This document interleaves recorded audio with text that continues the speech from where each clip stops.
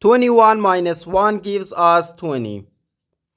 And again here inside this parentheses we have 21 minus 1. So 20 times 20 gives us 400. But this answer is not correct.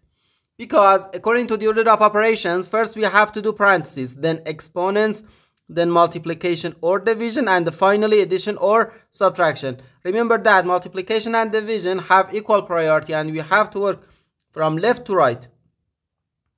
And the same applies to addition and subtraction. In this expression, we have one subtraction, one multiplication, and one parenthesis. Inside this parenthesis, we have one subtraction. Here we have a multiplication because in mathematics, when a number is placed next to parentheses, it means multiplication.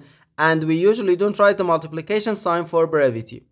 Okay, so according to the PEMDAS, first we have to do this parentheses, then this multiplication, and finally this subtraction. If we do this subtraction before this multiplication or this parentheses, it is wrong.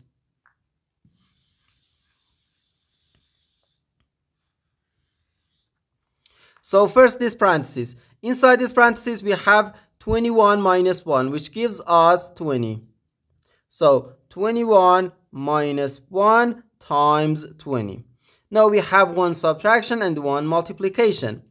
According to the PEMDAS, multiplication has higher priority than subtraction, because in PEMDAS multiplication comes before subtraction.